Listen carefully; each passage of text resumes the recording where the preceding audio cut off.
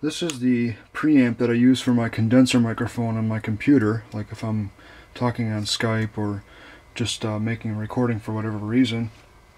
And it's a great little preamp, but it has one rather big annoyance for me, and that's the lack of a power switch. I have to keep disconnecting the AC adapter from the back every time I'm not using it.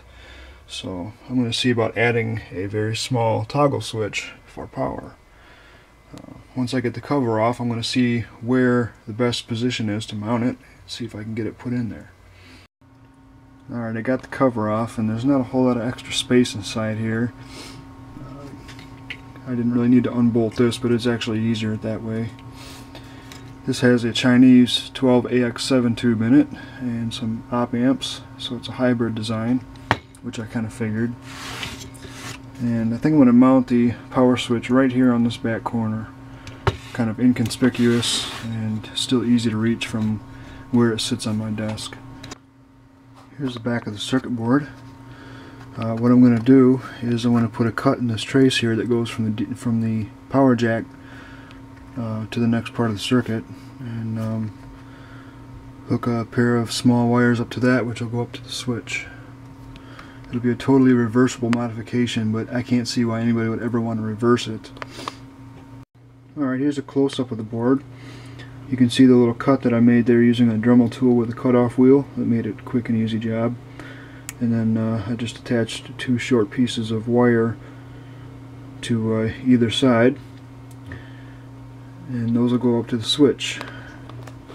So let me get this all mounted back in and see how it all fits. Here it is with the switch all installed. There should be just enough clearance to fit inside the top cover.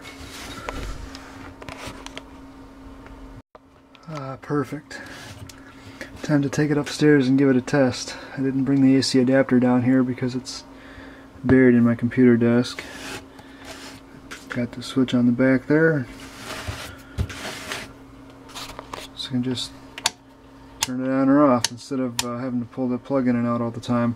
I think what they had in mind with these little preamps like this is that it'd be plugged into a receiver or something else with a switched AC output, but for what I'm using it for, I really need that switch. So, time to go see if it works.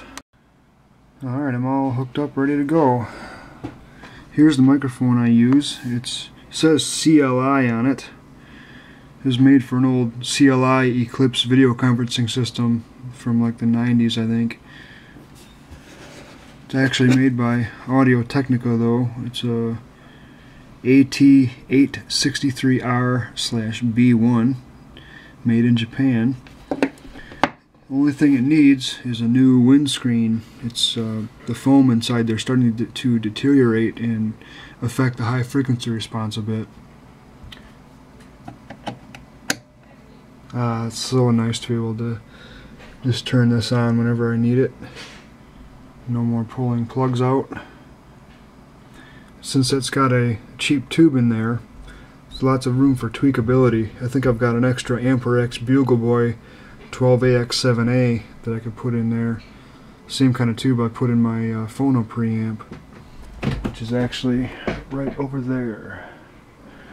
So maybe it'll sound even better then.